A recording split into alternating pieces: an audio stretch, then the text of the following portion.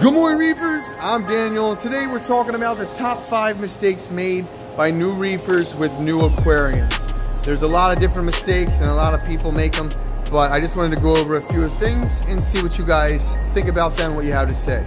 So, number 1 mistake I would say is not using an RODI system. People who mix up their salt water in the beginning, and if you're just using tap water and you don't have an RODI system filtering out your water, then you can get algae outbreaks because the silicates can help feed the cyanobacteria and the diatoms and all that stuff, so it can cause unsightly algae. So it's good to use a RODI system, something like this that you can hook up to your system, and you want to get 0 TDS water before you mix your salt. So that's one of the things. And number 2, which salt is important, as I was just talking about. A lot of people make a mistake. They don't buy bacteria, and they're so worried about putting fish in their tank. And number 2 is you want a quality salt, and you want to add bacteria when starting out your tank. So a lot of people want a cheap salt, and they get Instant Oceans or the Reef crystals, whatever it is.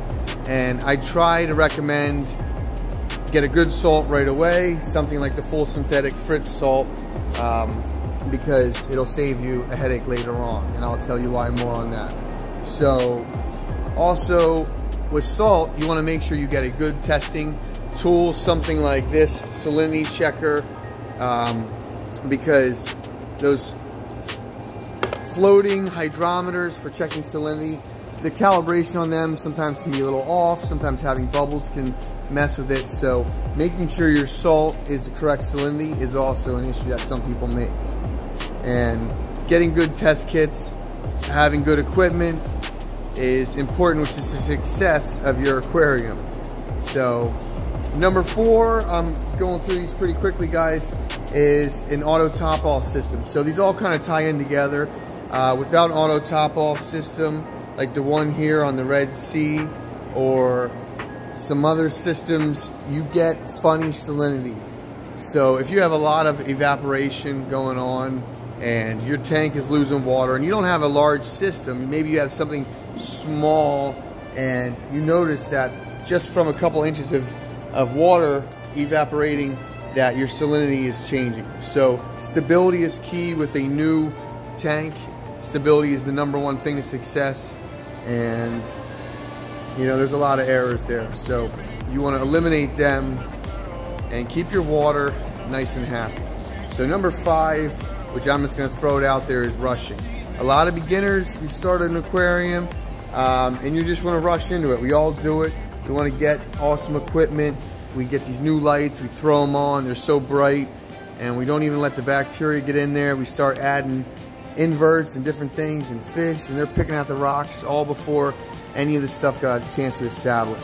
So you're adding a mandarin to your rock, and he's wiping out your culture, the copepod, so fast they never really get a chance to replenish. So taking your time, patience is probably the number 1 thing when it comes to starting a new aquarium. So many people want to rush, and it's just really hard. I noticed, you know, haste makes waste. So you want to be patient, you want to do this the right way.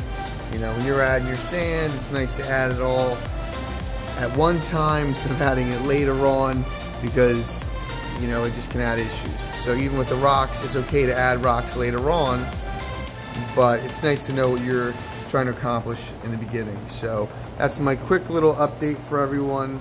If you have any questions, please leave them below. If you're curious about why tap water is not good, leave a question or comment, and I can do a video on the RODI systems and why they're so important and what breakdown and what parts are in the RODI system. So, and also the salt.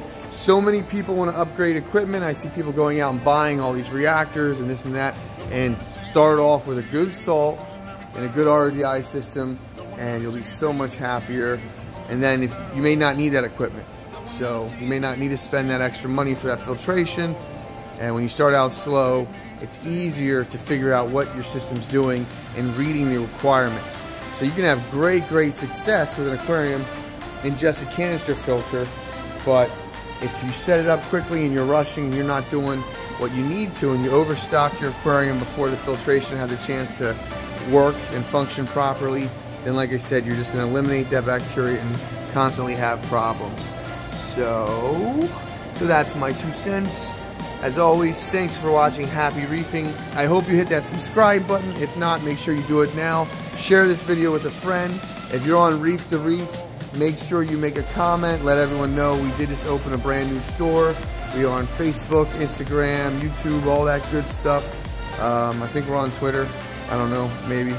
But if you have something to share, we're here for you guys.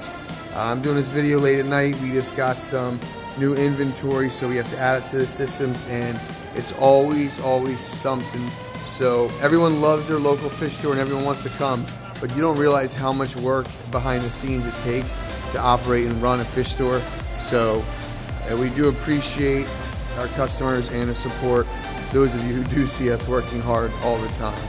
So as always, thank you for watching. Happy reefing. Stay tuned for more.